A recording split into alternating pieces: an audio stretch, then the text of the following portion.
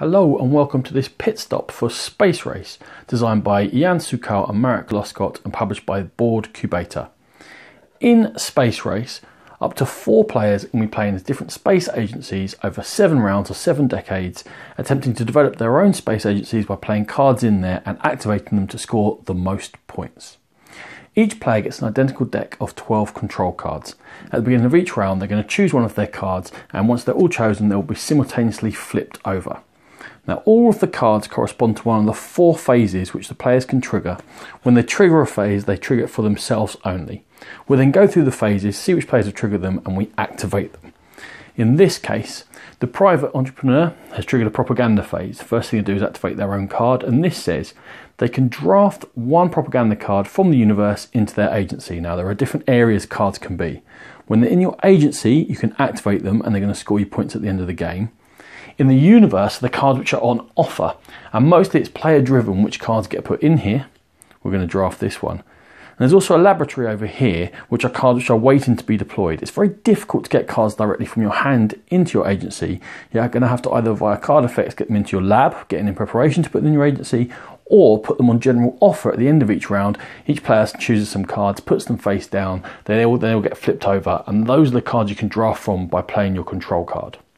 Once we've done the drafting from the control card, we then trigger all propaganda powers which are in our agency. Now, the Eagle Has Landed has got an instant power, which if we had 5 cards in hand, which we don't, we could put a card into a lab, but this says we can draw a card instead, which is handy because we come back here to Richard Branson, who is the leader for this entrepreneur, and that says 3 cards from your hand can be put into your lab. So we'll do that right now. This is a left-hand power, and that will be triggered every time you choose this phase. This right-hand power is one off, and this says that we can draw 3 cards back into our hand again. That will then get covered over unless it gets uncovered by another card effect. Sputnik 1 as a one-off will allow us to take 1 propaganda card from our laboratory and put it in play into our space agency. Luckily enough, we just put 1 in there. That then gets covered over, and Alexei Leonov is again going to let us, as a one-off power, draw cards into our hands. We've got plenty of cards in our hand going forward. The next phase will be the technology phase, as triggered by player 2 here as the Americans. Again, they'll get to draft 1 card. I'm going to take this one and then trigger any technology powers, again allowing them to take 1 technology card from their lab and put it into play in their space agency. Now, cards don't always trigger on the turn of their types. These are both technology cards which you can put into play, one of which triggers on a technology turn and one of which will trigger on a different turn if I ever activated the space program phase as this power. We'll choose whichever one.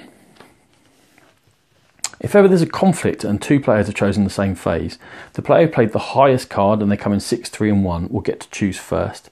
In this case, this player is going to draft from here, get to trigger their power, which is going to let them draw cards or put cards into their lab in a similar fashion.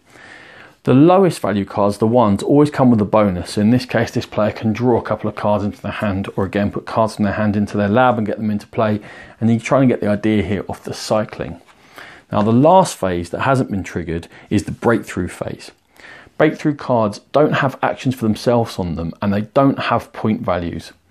All these numbers that you see on cards, not the control cards, but the cards in your agency, are equal to victory points at the end of the game. Breakthrough cards are slightly different. There are 4 different types of them, and whichever agency has the most of each of the 4 different symbols is going to score 6 points. Also, after 7 rounds, you're going to score 1 point for each card that's been left in your laboratory, and the player who has scored the most points is going to be the winner of Space Race.